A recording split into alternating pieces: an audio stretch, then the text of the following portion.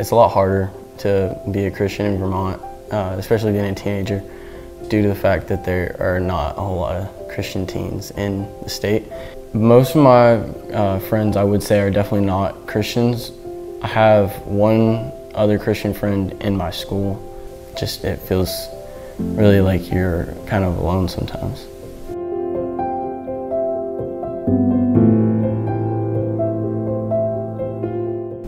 The hope of 802 Carabiners is really to gather our teens together, to allow them to strengthen one another and to be encouraged by one another, and also to have fun events that they can gather their friends and go to, and that they can really experience the love of Christ. I think it's really great that we're starting to get a group together of Vermont teenagers that are Christians. I think it's going to be a big help and a big confidence booster